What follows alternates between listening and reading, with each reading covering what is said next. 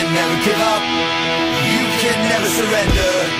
Fight the good fight to the end of the night, and always remember, you can never give up, you can never surrender. Fight the good fight to the end of the night, and always remember, you can never give up, you can never surrender.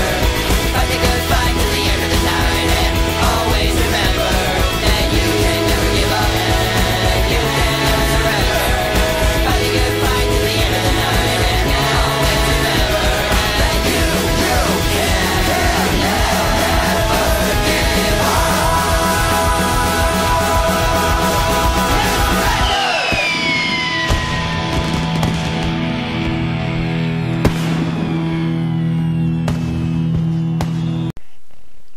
This is Taku, also known as Zeosin by my YouTube screen name, but on the internet I'm mostly known as Taku, but Zeos was before Taku, and that's when I am, signed up on YouTube, and I still go by Zeos in some places, but Taku is what I'm more widely known as, and this is Let's Play Golden Sun. I'm sorry if my voice sounds a little bit bland. I think it sounds something bland listening to it, and it's my normal voice, and and this is my first time recording, so I hope the recording comes out really well. And this is the protagonist of Golden Sun, Isaac, but I'm going to be renaming all of my characters, so I'm going to rename Isaac over as myself, Taku. And as you heard the bell, if you press select 3 times while naming Isaac, you can actually name the other 3 characters of the game. It's slightly of a spoiler, but it's kind of spoiler-like, but it's not really much of a spoiler. You know the characters anyway in the game, or you should. And if this is your first time playing, you'll know them quickly enough. Garrett is known as Glenn, and Ivan is going to be known as Aiden. Both of those are characters from the same story that Taku is from. Because Taku, before he originated as me, he was actually a story character, and I do a lot of writing, and they're from the same story, and and I like to name characters from games as characters from my writings because it allows me to get into them and match personality with personality, And Mia, she's my favorite from the first game, and Mia's going to be known as Shira. Mia and Shira, or Taku and Shira, are basically brother-sister characters. They're not related by blood, but they're really close, and in most games I play and things I do, Taku and Shira really go hand in hand. And Mia really matches Shira well. And as you can see, what I'm trying to do is I'm trying to enter the code up, down, left, right, up, left, down, right, up, and select. By doing that, it allows you to name the 3 characters from the next Golden Sun, The Lost Age. This is a bit more of a spoiler, even though they appear in this game. But I want you guys to basically get a feel for the names of the characters I'm going to be using from the get-go, so you can get used to it in the second game.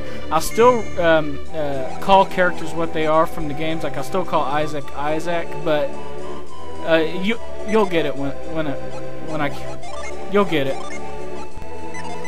I did a bit of volume fixing because I think the first part is going to sound a little bit quiet. Hopefully this is better. And alright, let's get back to renaming the characters. Felix, he's the protagonist of the next game. He appears in this game, but he's not really playable till the next game. And I'm going to name him Kobe. Kobe is from basically Dragon Warrior Monsters 2 or Dragon Quest Monsters 2.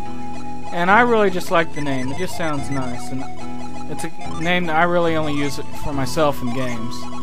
And Jenna is going to be known as Rira or Rila. She's not my character. She's a character that's a friend of mine.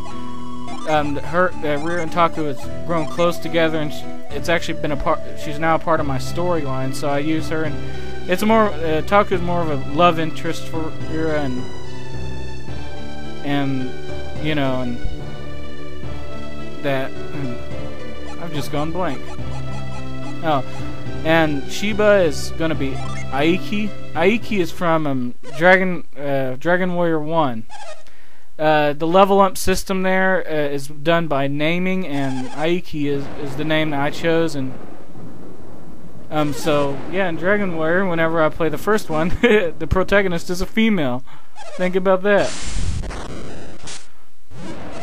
And what you saw there was actually the Master Hand from Super Smash Brothers. And he cameos in this game. No, that was actually Synergy. I'll go over that, what Synergy is later. And just like all great RPGs, our protagonist is actually a silent protagonist.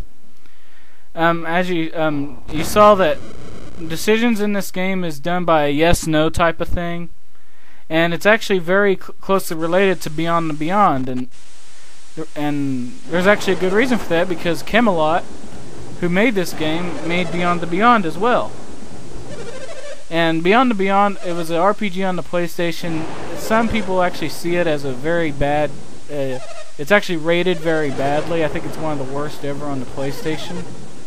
But I actually like it. It's actually probably developed a cult following. I really love the game. It's pretty nice. You should try it at least. Really nice story, music, fighting. It's really good to play as. And, you know, it was actually the first RPG I played on the PlayStation, actually.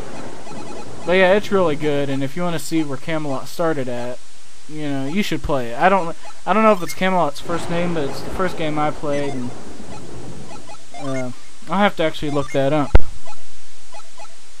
And I'll go over the stats later when they actually come in, when we actually start important. This is like a prelude thing, you know, because as you can see, they're actually quite young.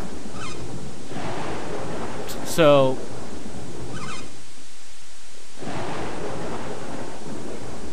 yeah, I'll go over everything later on.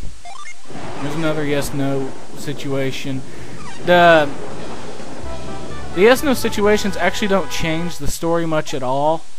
You just get a lot of funny scenes out of them, basically. You know, if you disagree with one of your party members, they might immediately do a it basically creates for some funny things to happen sometimes.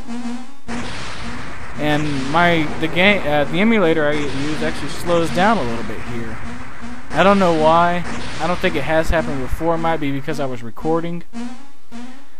But it seems to only happen when there's a lot of things going on, so it shouldn't happen too much during this playthrough. Hopefully it shouldn't happen. I'm going to end this actually a little bit early because, you know, actually this is a test and this seems a good place to end it.